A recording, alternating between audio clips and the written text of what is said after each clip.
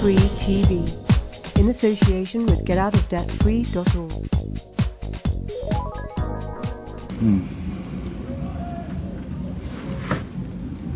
Failed. Oh, I'm sorry, I dozed off. Where's the agent gone? Which agent? Our agent that looks after us. Quiet lady? Yeah. Back seat. Because of security? Because of the courthouse? Do you know that the G4S was there yesterday? Yeah, I did notice that. And I think they actually hurt a guy. They did. The security... Private security. Yeah, they pushed him and punched him in the stomach in front of the police and on camera. So we have a film of that?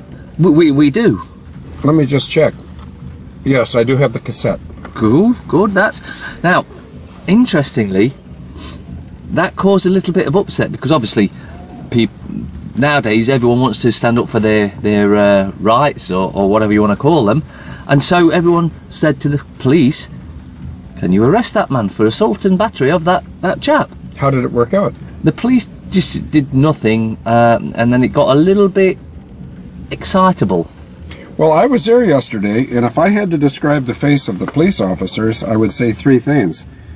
They looked terrified. Absolutely. They looked guilty of something, and they looked like they wished they had taken a week of vacation.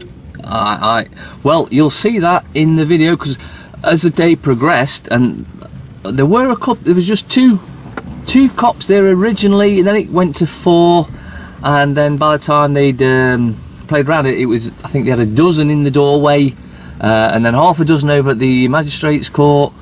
And as the day progressed, I actually went and filmed all of the faces of them, because you could see they were absolutely terrified. Would it be... Did you see that? Again. I don't think it'll work this time, but the quiet lady has a woman over there, code name Helen. Yeah. And so she's not working. I think we're safe.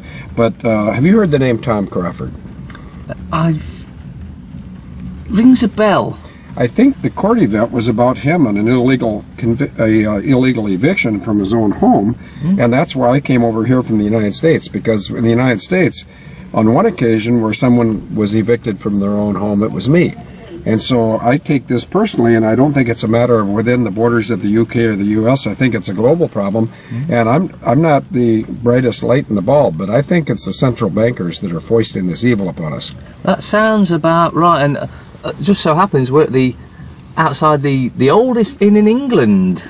I refer to that as the old trip to Jerusalem, and off the top of my head... Ye olde trip to Jerusalem. Oh, yes. Well, actually, ye olde trip to Jerusalem. That's what I said. And it's funny, because they have a lot of uneven stones there, and when I was going in, I tripped a couple times, and when I was coming out after 19 pints, I found it easier to trip.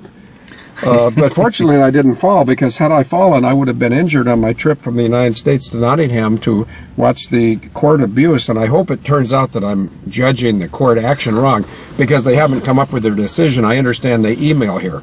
Well, it's very rare that this happens, and this is only my opinion, of course, but I believe there was two reasons why the judge decided that. And let's not forget, of course, he was actually an hour and a half late turning up for the case. Now, of course, if we'd have been late, they'd have ruled against us immediately. However, because the judge decided that he was going to be late, I heard a rumour that somebody had to pull him off a little boy or something along those lines. Well, it was Operation Crowbar, because as you're aware in Greece, if you want to separate the men from the boys, you have to use a crowbar. And so if you're suggesting that the judge is sympathetic to pedophiles, it would not surprise anybody in the colonies in the least. I wouldn't think it would, no. So, my two reasons, that's only my opinion, of course, as to why he deferred judgment. The first one, I believe, would be he was probably a little bit worried that the amount of men and women that were outside would have stormed the building and gone to arrest him. And the reason I say this is when that chap got assaulted and battered by the G4S private security guard, everyone was upset and pointed out that the police that it was happened right in front of needed to arrest him, did nothing, and so they got a little bit agitated at that point and things pushed forward slightly. However, on the back of that, they allegedly did arrest the G4S guy and took him into custody. So I think the judge, when that happened, the judge actually heard the furore, got up and ran out of the court. And I think that's because he thought that we were storming the building to arrest him.